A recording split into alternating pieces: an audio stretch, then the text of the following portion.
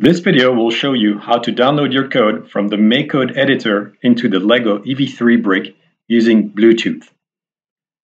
For all the information about Bluetooth, go to the makecode.mindstorms.com/Bluetooth.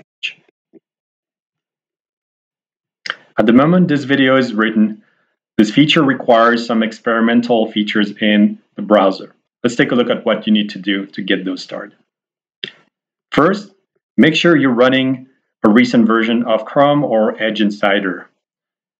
To do that, go into the hamburger menu, Help, About, and you will be able to check the version of your browser. In this case, I'm running 77, which is the minimum version required for Bluetooth.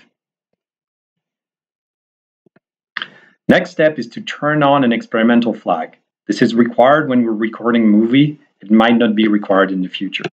I'm going to copy this link and paste it in a new tab.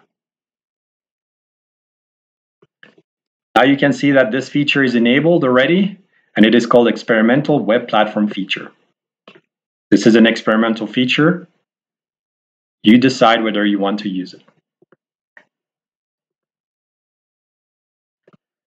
Next step is to pair your brick with the computer. This is the same way you would pair your brick to use LabVIEW.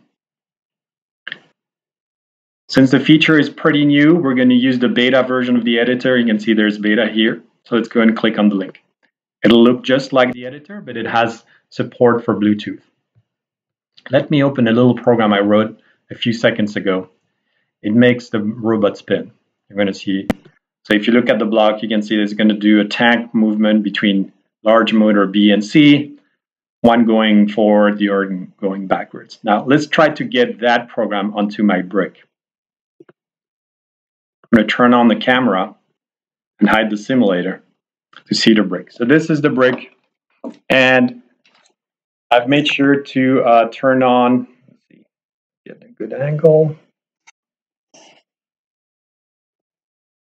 Nope, there we go. So if you go into the settings and you do Bluetooth, make sure it's turned on, and then go into your computer settings and make sure it's paired with your computer. Now, when you traditionally download in MakeCode, you click the download button.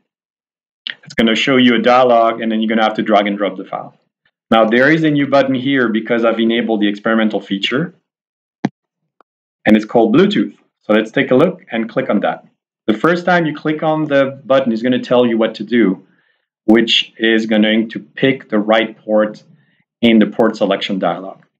Now, in general, these port dialogs are going to be called standard serial over Bluetooth link. And there might be multiple of them. You'll have to be lucky. So let's try that. As you can see, I have the dialog here, and I've connected two robots in the past. So I'm going to try the first one.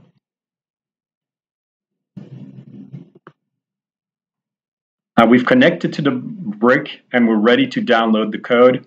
The only thing we have to do now is to click download again.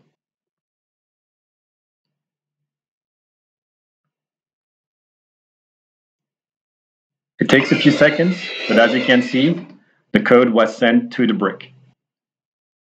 When you want to download the code again, make sure to stop the program. Program stopped, and click download again.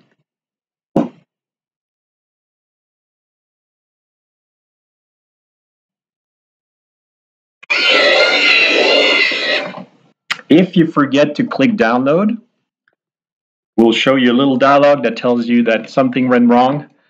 Other possible ways it goes wrong, your battery is getting low, we're unable to talk to the robot. In which case, I forgot to stop the program. I'm going to go stop it and try again.